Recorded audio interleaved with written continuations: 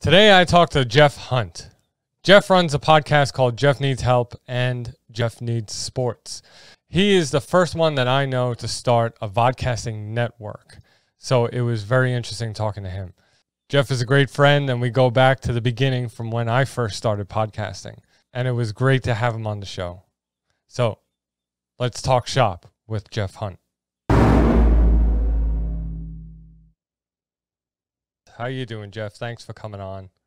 I'm doing great, John. Thanks for having me on. I appreciate it. You know, I figured, you were really the perfect guest for me to have on this show because you are one of the reasons why I started vodcasting to begin with. Oh, yeah. Because it's been a journey, hasn't it? Yeah. Because it's like, I've only been vodcasting since I think March or April. And I remember like 2 weeks before I went live for the first time, you went live for the first time before me, and you invited me on the show. And, it was just like I was one of those new vodcasters that was camera shy and I didn't know what to do, how to talk, and it was kind of like you are really the first one to introduce me to the vodcasting world. So I'd like to thank you. Hey, it was my pleasure. I was the same way. And, the flip side of that is you were kind enough to come on my show and help me along the way and participate and say yes to all the crazy, the live streams and stuff. So it's mutual. The feeling is definitely mutual. Yeah, well, like in the beginning when I had first started podcasting, I had met a group of guys, whether on Twitter or through Facebook groups, and you were one of them, and we kind of stuck together, throughout the whole thing. And for sure, we were friends. We became friends. And, it's so great because I think that proves that the vodcasting community online is so tight. Everybody looks out for each other. Yeah, everybody is very beneficial to each other. Yeah, it's definitely no competition. It's quite the opposite for sure. Right. I mean, everybody's going on each other's show. Everybody's promoting each other, trying to get each other up. So it kind of feels like a team. And. Yep. You have always been the sports guy that I knew. You always podcasted about sports, and you have this show, Tuesday Aftermath, that you do, and then Jeff Needs Help. It was always really great sports content coming out from your shows, and you had a partner that you used to do with Tuesday Aftermath, right? Yeah. Last year, me and my partner Max did the show. Yeah, the first season. Mm-hmm. And then now you moved the show to solo. Are you still doing it? Yeah. So I switched it over now. I went to it's called Jeff Needs Sports now. So Jeff Needs Help was a spinoff of Tuesday Aftermath, and then now Jeff Needs Sports as a spinoff of Jeff Needs Help. And it was appropriate with everything that happened and the downtime we had in the summer. So I kind of stuck with it. So what it was is then I was offered a guy that I had worked with and done an interview with, Chris LeBron from Off the Ball podcast. He had offered for me to be a part of creating a sports network. So it's essentially a solo show, but I've got multiple partners. So, in any given week, one of the other guys from the network helped me out. So it's never essentially a solo show, but it's been quite a trip. It's been a little over 12 months now. It's been quite a journey. Wow. You are the only person I know that has actually started a podcast network. Can you talk about a little bit on the creation of that and how that went? Like, how does that work? Well, yeah, it was great. Well, so first of all, you already spoke to it. You have to kind of create this family and create this team. And so ours was so organic. It was so cool. So, I discovered a few guys through, actually the same Facebook page that we connected through. And then you guys were kind enough to do an interview with Jeff Needs Help. Right. I connected with some other people. And then I went and listened to their sports shows. This was a little earlier than that. And I'm like, man, that's an awesome show. And it became from communication. I would reach out on Twitter or Facebook or, whatever, and just tell them, man, great show. I liked it. I listened to you guys this week. Mm-hmm. And then we would communicate back. And then, as the springtime came around, they contacted me and were like, hey, I want to do an interview with you. And then I would hook them up with guys that I didn't interview with. And it just kind of started building this web similar to what we did, like you spoke to, like our group, of the general discussion group. And then finally they're like, hey, I think us guys can all get together. We had, I don't know how many guys we reached out to at first. And it started with maybe, you just got to start a website. You got to kind of be on the same page, but it's the Wild West out there. There's not a ton of lulls and stuff like that. It's a lot of like, you know what I mean? Over the years, I'm sure you've been in different businesses. Right. So, and that's going to come with time. Like we all know that like somebody's out of the network, somebody's going to go huge, so, I mean, you're going to have me, down here. So mainly what it did is we always have people to create content with, smart people to create content with, to reach out, much like in our format in sports, let's compare it to like an ESPN or something like that. We've always got other guys like at any given time in the week, I can reach out and say, hey, I want to talk about like tonight, as we record this, the NBA finals is starting. So the guys earlier got together and 4 of them did an NBA finals preview show. Each one of them has their own separate podcast, but that was a vodcast that they do. So there's where the vodcasting comes in. So now anytime we do a live stream, we've had up to 8 guys on a live stream, wow. Bouncing ideas off each other and things like that. So then, then we also write for the website. We put out articles each week and things like that. And then all of our links are on there. It's mainly more of a family, or a team. It's mainly more of a team than anything. Yeah. You support each other and things like that. And, if somebody's like, hey, I'm having a tough week, I had a guest drop out. Okay, I'll be on there. You know what I mean? Like we'll keep your show moving or whatever.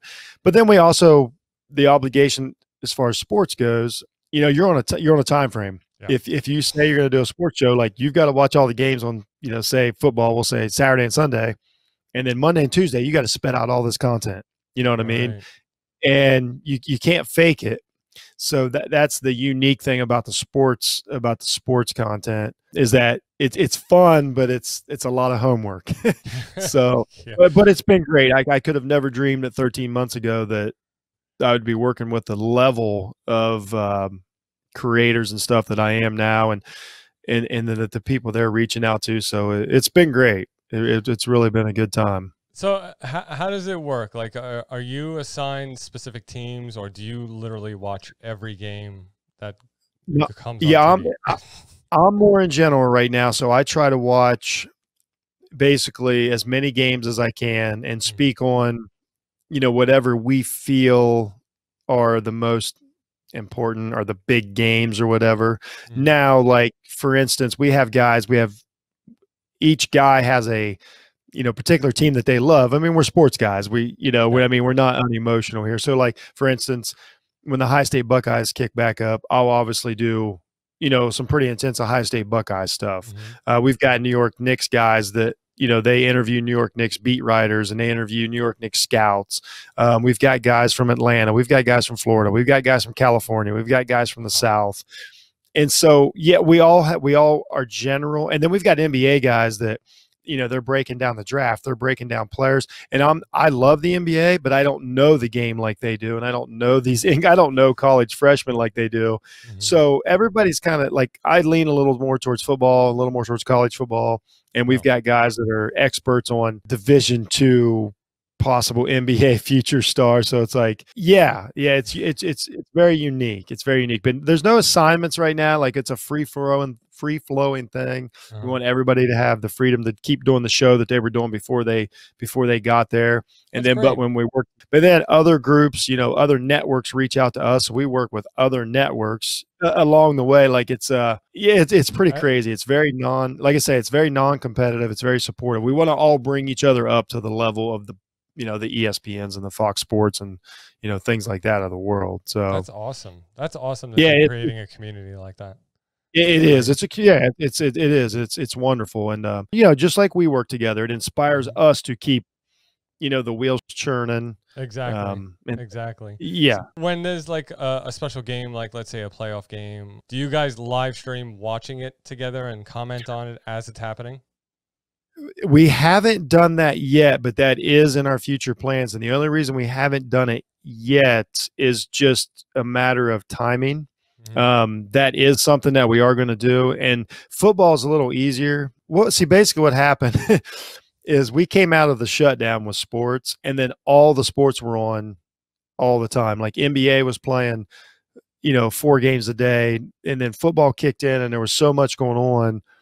And then everybody's trying to follow their own sports and everything. So we do some pregame stuff, like today the guys did pregame before the finals. We do some postgame stuff. Then we do random stuff, which all about that. I think you're the king of random or spontaneous. It's not random; it's spontaneous. Spontaneous. Yeah. So as of now, we haven't done any streaming during the game, but that is absolutely something that is coming up, in the future once. But as well as I do, there's so many things to do that you got to start dividing stuff up and focus on things. And then we're still every one of us is still putting out audio podcasts at the same time and doing interviews and things like that. So, and of course we have families, and a lot of us have, everybody's got a different life outside of what we love to do so much. So it's it keeps us busy, but it's pretty excellent. So, I mean, from a production point of view, I know that sports has come back, and I primarily watch football. All right, so I've been watching Buccaneer games, I've been watching Patriot games, Cowboy games. So, what are your thoughts on there not being a crowd and the studios simulating the noise? So my first taste of that was actually early summer in Europe. Soccer came back, the Premier League came back, which was the first time I got a taste test of that. And I was on board from it. If you go back to the spring, you can even listen to some of my shows. I was on board for the we'll call it imported crowd noise. Yeah. And so far, so good. Now, is it the exact same as it would feel when there's a real crowd? Of course not. No. But I think that it would have been a mistake to try to not do that. And they came up with agreements, like there's a decibel level, there's a content, they can't a home team they can't play a bunch of boos, and they can't do, it's got to stay at I think it's right around 75 decibels. I love it. What I've really noticed, and I've only done this maybe once that I've been out since the games have been on, if you're watching it in a public place, you can barely tell the difference.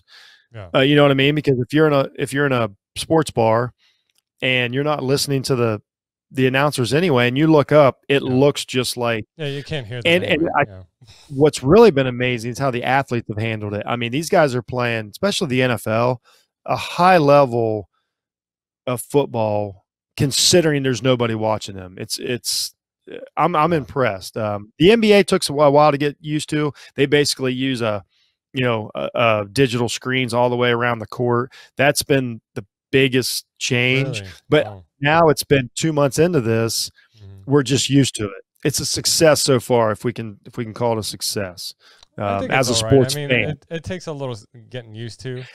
But, yeah, and you're a sound guy, so you can understand. It becomes white noise a little bit, which kind of irritates me. Yeah, I think if that fake crowd noise wasn't there, I think the game would just be really quiet and boring. So yeah, I think they made the right decision to have it. Yeah. And when they first started baseball, they even experimented with fake fans. I assume that it probably cost too much to stick with that, but they had digital fans, and it looked like there were fans at the game. Wow. But I assume that just had to be they couldn't be cost effective to do for 16 NFL games a week. But it was pretty weird looking, but it worked. But for some reason that just didn't last. I assume it was money. Well, I think the point I'm trying to make is that even professional broadcasters, compared to vodcasters who are primarily on the internet, they're trying new techniques. They try new things. They're implementing new effects, new audio, because of the quarantine. Now, I know your podcast was affected by the quarantine. How did that work out for you?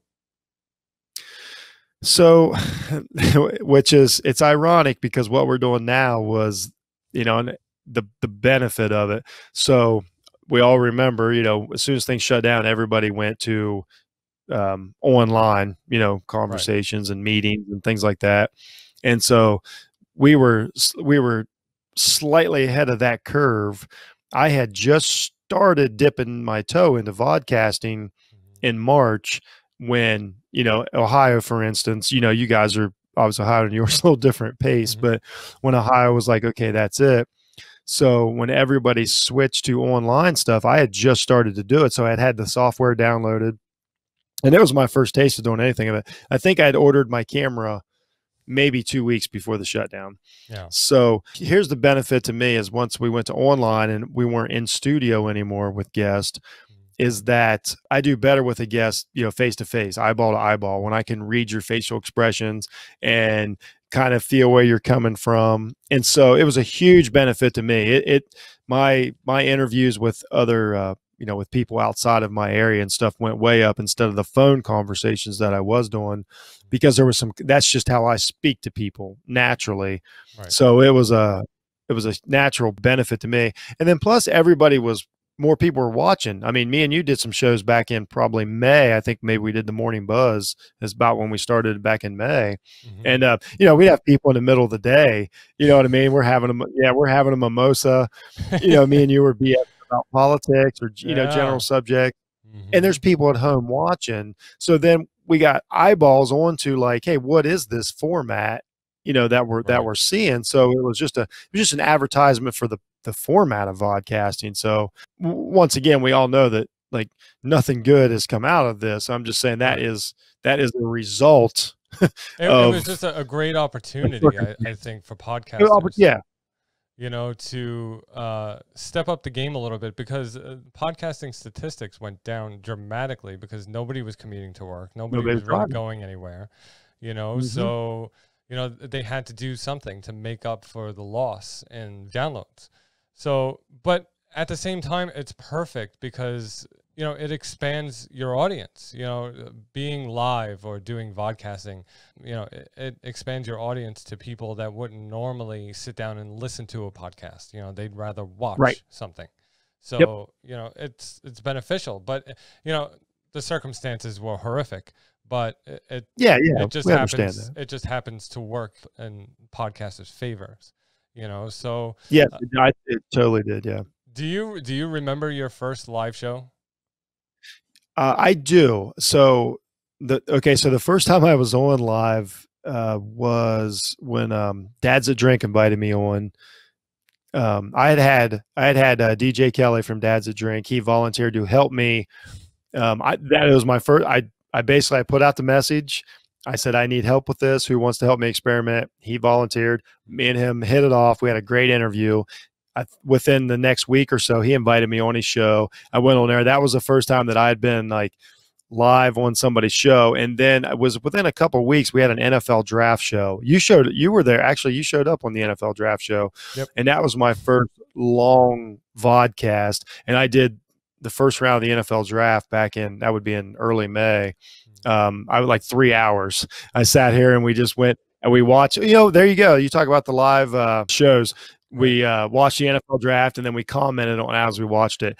And it turned out great. I got good response. I got good interaction. And then from there, there was no holds barred Were for you sure. were But you that was camera shy at first when your first appearance? so I'm not necessarily camera shy as much as I have no idea what this looks like.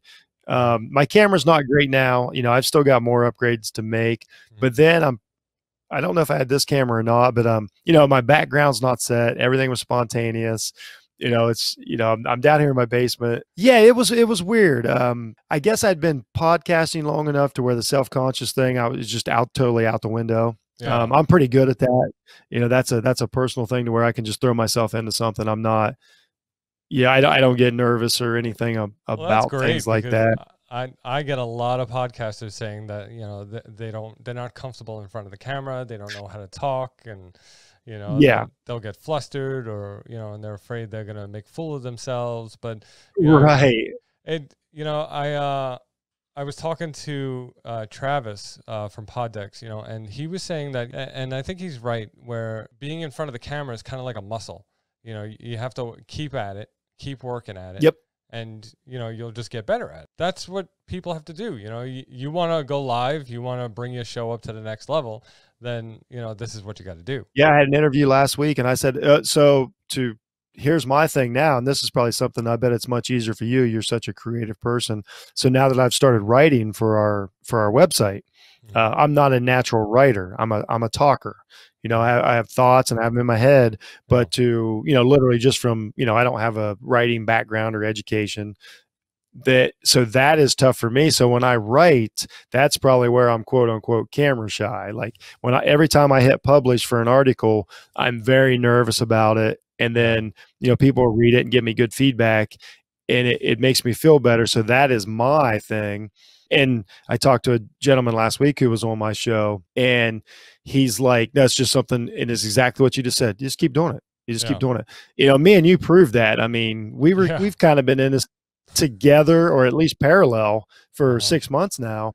And, you just get on there and you relax and enjoy it. Like you and I had each other to feed off of, it's like, exactly. If I said, hey, Jeff, want to go live? Yeah, you were down, and it was for nothing, let's just hang out, and people watched us. They commented, they interacted with us, and it was awesome. I still like it. I still like every comment I get, on the shows, every question, every interaction means I just feed on that so much.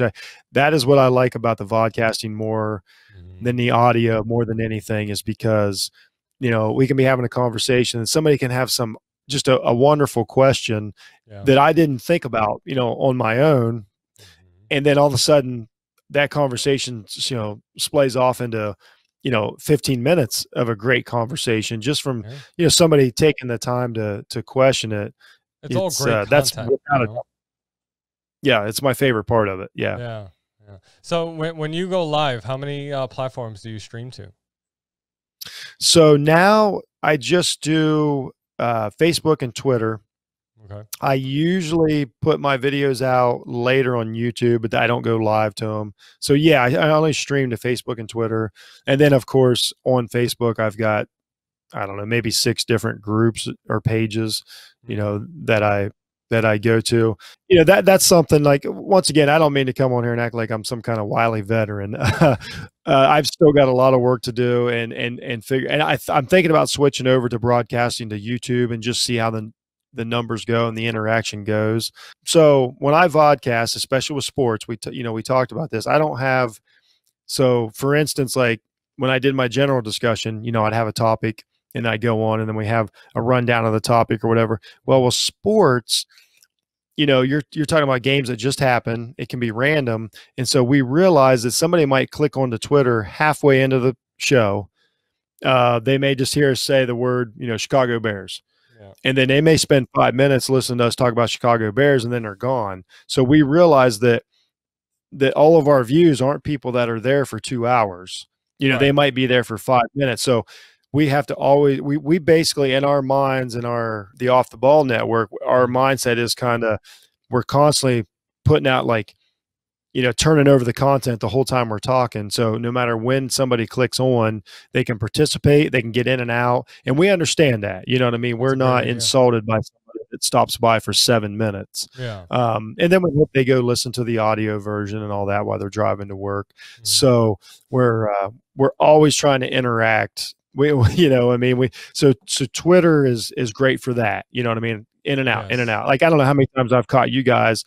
I just happen to be able to, like, stumble across you for 5 minutes, but yet I listen to you for 5 minutes. I might comment and be like, well, I've got to go eat dinner. I'm on my way to wherever. It's just, it's not a TV show. You know what I mean? We understand people are constantly flipping channels, but we appreciate it. That might be 5 minutes. We might get a great question, and who knows where that goes.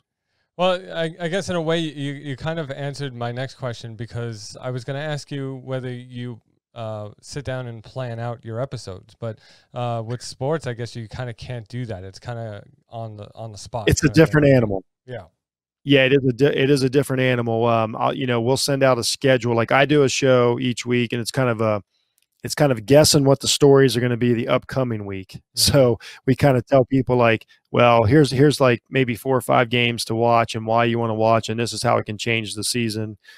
But you're right with sports, at any time we can, we can be talking about the current game and then somebody says, whatever, for instance, like, oh, Tom Brady's not as good as Peyton Manning. And that might spew off into a 10-minute conversation that we didn't even plan on happening. But it's essentially sports talk radio. Right. And then now, and Jeff Needs Help, it's more of a structured show. My guests get sent, a list of questions, and we try to go through them in order so my guests are prepared. And then, of course, you let that go. You taught me kind of the question format, months back. Always thankful for that. And I've kind of stuck to that. And so they're two totally different things. Yeah. But with sports, you never know who's listening. You never know what they care about, what team they care about. So you can kind of throw a subject out there, and we could probably go live each time without a plan at all, and still put out and still have to cut ourselves off in an hour, because that's just the nature of sports. I guess it depends on the format of the show, Yeah. So like with your network, that's more on the spot, but with your personal show, it's more planned, more strategic, you're planning out the 100%. Content. Yeah. Are you the type of guy to constantly obsess about your stats? No. I'm quite the opposite, because not that I don't care, I want more and more people to listen, just because I like the interaction. You know what I mean? But my theory is, and it's corny, but I do each show because I found this out after doing the Tuesday Aftermath last year. I had no idea how many people would listen. I don't know how many people listen to anybody's shows. I went into it totally blind. But then, I found out, like, say, after the season, I would talk to someone, a friend or someone on Facebook, or someone just get in touch with me, and they're like, oh no, like every Wednesday morning, the first thing I did was listen to your show.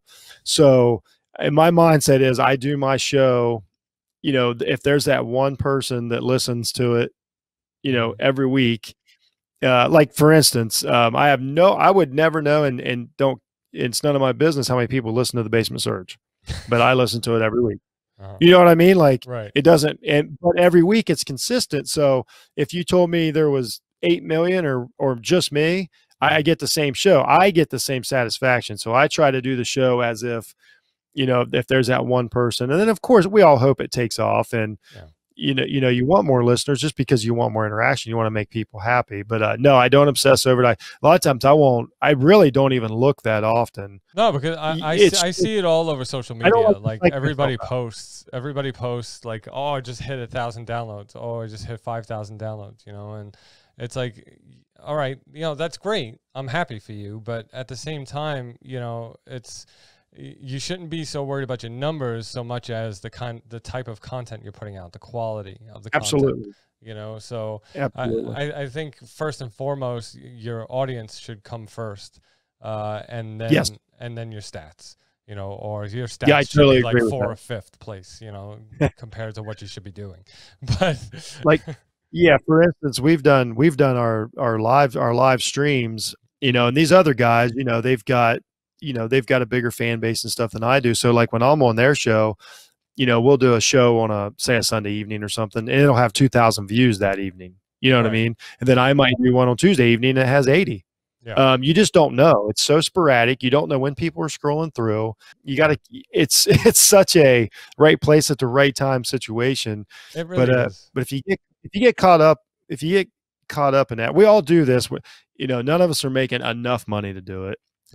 We're all putting way more work into it, you know what I mean, than the feedback that we get. And that's what we do it for, is the audience. And, but if I just have one person, text me like, oh, I listened to your show and I have thoughts on it, it really does. It makes my day. I think we're all a bit like that in this community. Yeah, I think that if you're into podcasting for money, I think you should just change your career. Okay, because it's going to be a long road, and I'm not against it. Now I do work with a guy who's, he's a graduate of UNLV and in broadcasting and stuff, and he is going, he's going to be huge, someday. Right. I mean, there are some breakout, but he's putting in his time now. Though he's putting in his time now, and you know what I mean, and he treats me just like if I was Joe Rogan. You know what I mean? Like he doesn't, and I think that's what's going to help us all out is, none of us think that any of us are too big or too small. Yeah. you know, for the Yeah, you can't let your for ego the get the best of you. right, Yeah. right. So, egos aside, who would you love to have on your show? So there's one guy, as sports people know it, his name's Ryan Russillo. He's been on Ryan Russillo. He does a podcast now. It's the Ryan Russillo Show. He's always he's done sports podcasting. He was on ESPN for a lot of years. Some things went sour, so then he went to the Bill Simmons Network, and now he's on there. And he is honestly, truly like somebody that I would like to sit and talk to, because I just love the way he's handled that side of the business for so long, and just his techniques and everything. I've kind of we're about the same age, but I've just always kind of patterned myself after a little bit after him. You know, I could never be him or anywhere near, but that's one guy. Then of course, I tell you what, honestly, John, I've had people on my show that I listened to their podcast, and I've had them on the show and didn't like. I had Jay Stevens on. He does a sports podcast out of Indiana, and he asked me to be on his show, and I was truly honored. I'm like, wow, this guy, like someone I look up to, asked me to be on his show. He came on my show. You know what I mean? Like he's not world famous yet, but he is really climbing the ladder. But still, even these are people you look up to, Yeah. Just, every time that, like, you and Frank have had me on your show, that means a ton. When somebody asks you to be on their show, it really genuinely means a ton to me. I'm way too old. I'm past like being obsessed with somebody's fame or all of that. Like, I don't separate you guys from somebody just because they make money doing. I'm not like that. I'm not like that. So I know that. Yes. Yeah. When somebody asks me to be on a show, that is truly, like, I take it serious, and it's truly an honor. So it's been amazing. What are your thoughts on, let's say, because I've seen this around too, what are your thoughts on charging people to come on to your show? Well, see, that's a tough one. Here's what I'll say about that. Everybody has agreements, and everybody has ways they do business, and we do live in America, so business is business. That's just the truth of it. Business is business. And I've always said this: if somebody, that's between those people. If somebody is willing to do that, then that's their decision as an adult. And if somebody's willing to accept it, because as long as you can say no, I don't have any problem with it. You know what I mean? You're not forcing anybody to do it. I have no problem with that. I would love to get to the point to where somebody, that I would be in that. We none of us can lie. We would all take the money. Oh yeah, of course. I mean, it is awkward. The equipment's not free. It is awkward. But no, you're right. You're right. The business part of it is awkward, because I've been a sole proprietor before, and I've been through all that, and I don't love that part of it. And that's one thing about the network, that even though I take it serious, is not my favorite part. But you got to be a grown up, and you got to dig in. You and I both know you got to make these decisions, and it's not my favorite part of it. I absolutely didn't get into it for that. I can tell you that. No, podcasting, I think, is really, you should really just do it for fun. Try not to take yourself too seriously. Just put out great content, and your show will succeed on its own. Your audience will come, and that'll be that. But where do you see your podcast or your vodcast in like a year? What do you have, like, any aspirations or dreams? Yeah, I do. So I've got as far as the network goes, I'm a little older, and I'm a realist. So, in all honesty, I think we'll start with the network, because that is really, like, it's a big. I love writing for the network, and I love putting out the show, and I love making the content with the other people in it. And I think, honestly, within 2 to 3 years, it could be something that it's like a go-to thing. Like it would pop up on Twitter, and you would recognize the name and recognize some of our faces. And I've always even told you guys, or anybody comes on my show, I interview a lot of podcasters. I'm just as happy if one of you guys becomes, a famous podcaster as I am me. That's my goal. But honestly, I would like to pick up some steam to where, maybe in a year to a year and a half from now, I've got a consistent show, a vodcast show that, people count on being there each week, have a few hundred viewers that count on me, being in each week, the interaction and things like that. I mean, like I say, I'm a realist about it, Yeah. but now that I've started writing for the network, like that's picked up a whole new side, and I really get to express a lot of feelings. So what I'm hoping is that somebody will notice one of my articles. I'm not a stick to sports guy, so I kind of skirt the edge a little bit of, the social issues and stuff with sports and all that. So, in a dream world, I would hope that somebody would read one of those and reach out to me, you know what I mean, and want to talk about that. I think that's more my lane. Okay. In all honesty, I'm not as much an X's and O's guys as I am a gut feeling and what's going on outside of the locker room and things like that. So I would like to kind of become that guy. That stuff is just as interesting as all the other things. So and I've told everybody, like, I've learned in the last 6 months that I made a huge mistake by kind of separating those two for all these years, and I realized that that's just it's not natural to me. So I think the network, I think 2 to 3 years of network, and honestly, like, these guys I think they're dedicated, and I think it really could be something. Awesome. That's great. Well, congratulations. It all sounds like, honestly, like a vodcasting network. It's amazing because I'm so happy that, I know somebody who actually created one of those, because I see all these networks going around, and you have to have like thousands of downloads per episode just to get in. Here, with your group, it's sports, but you give them the freedom and you accept anybody, and they do what they want, and it's awesome. I've actually started on my show because of that, because and it's nice too, because they back you up. Like, we talk about a team thing. So I've got these guys, I mean, they're breaking down the drafts, and they're, they see things on the court that I don't. So now I'm leaning in more towards like, the other parts of sports and kind of the fan side of it. So now I've started to reach out to our other podcasters that we work with, and to have them on to do a sports show. Last week, me and Assorted Goods did a show. He's a brilliant sports guy, and he does more of a historical, breakdown, current events. Great. He does, great show. But he come on and talk sports with me, but it was amazing. And then, next week, or coming up soon, I don't know when this comes out, but I'm going to have Brennan Roy on from Dad's Worldwide, and he's going to do the sports show though, because a lot of people want. I was inspired by you, if we're being honest. You maybe a month ago on your network put out like, try something different, crossover. You try something that you don't always do, and I thought, man, wonder how many of these people that are podcasters would love to do a sports show, but they don't have the platform to do it. So I'm giving them the platform, and it's worked out great. So who knows, that that may turn into something. It's just it's evolution, and it's so quick, man. It's just you know what, it's like, I'm a firm believer, like, like for example, you run a sports show, right? So you're always putting out sports episodes, which is understandable. Okay, now my challenge to everybody I knew last month, I think, was to go out of your comfort zone.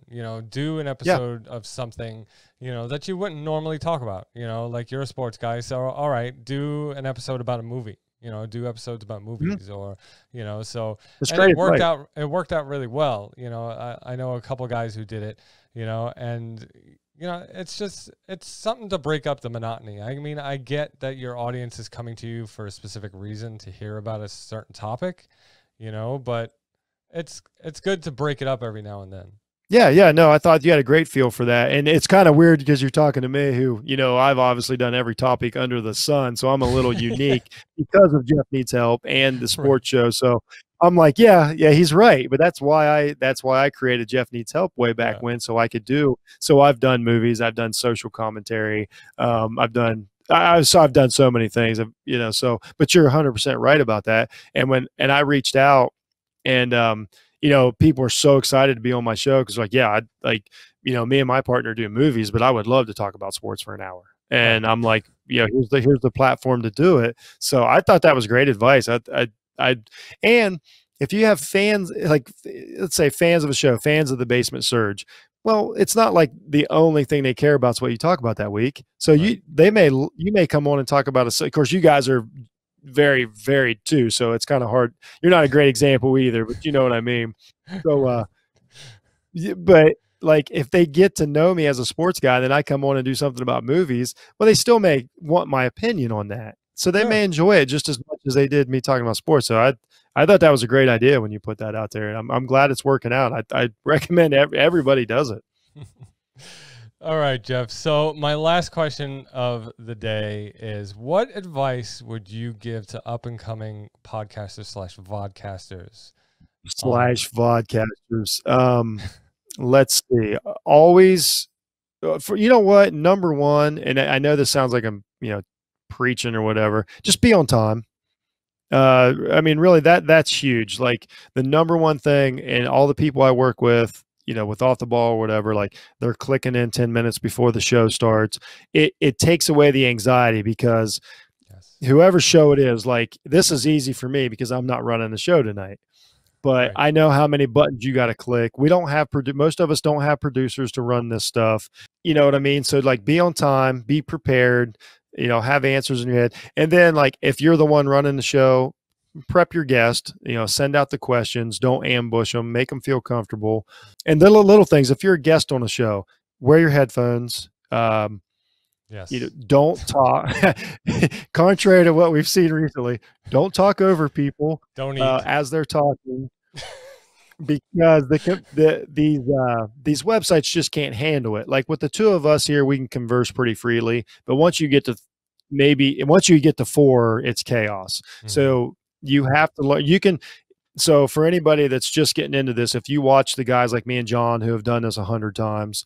If you watch when somebody's talking, it looks like we're not doing anything, but no, you got to be quiet because it just literally messes up the sound. It's a technical thing. So just like you got to always wait. If you have something to say, raise your hand, act like you want to say it. And then the host will know like this. And then finally they'll say, and then little things like if you're the host and like call on somebody, just like, you just say like, oh, looks like John has something to say. Everybody knows to be quiet. Don't be afraid to mute somebody. If you've got 5 people, and like I'm a sports guy, so there's some heated debates when we're talking about games and debating subjects and everybody starts yelling, don't be afraid to mute your guest. They really won't get as mad as you think they are, because if you don't, it might ruin the whole show, because if somebody's yelling, like technical wise, I don't know how technical people are, but John gets this, it cuts your sound out. Yeah. So somebody can be having a real good thought and this guy over here just keeps like saying, one word, and it's going to screw up the audio for your whole show, especially if you're going to audio after that. Yeah. So just, actually, I would say recording on separate tracks also. So. Yes. And that's that's something you can teach people, because that's very important, and it's difficult to do in vodcasting. But the main thing, lean into the technical stuff, learn the technical stuff. Don't just go on and like, and run the show. People will respect you to run the show. You know what I mean? Send them questions, tell them, please wear headphones if all possible. Please, do this, do that. Don't, yes. If, don't move your phone around if you're doing if you're doing it from a mobile device, things like that. Right. People will respect that, especially, I understand, we're talking about if it's not just you and your buddies hanging out, but like, sit still. Right. Speak clearly, don't interrupt. Don't interrupt is the main thing. I mean, really, that's, just, but yeah, just run the show, and mostly, have fun, but prep your guest, make your guest feel comfortable, prep your guest, give them as many questions and try and stay on topic. It'll make it flow so much easier, and you'll get the show over so much quicker. Yeah. Efficiency. Yeah. Speaking of which, Jeff, thank you very much for coming on the show today. I'm so happy I got a chance to get you on, because, you have some special insights into production, being that you're a sports guy, and because it's a different genre, so it's a different type of vodcast. I loved everything you said tonight. You gave some great advice. Thank you very much for being on the show. Hey, thanks for having me on, John. Anytime. You're the best.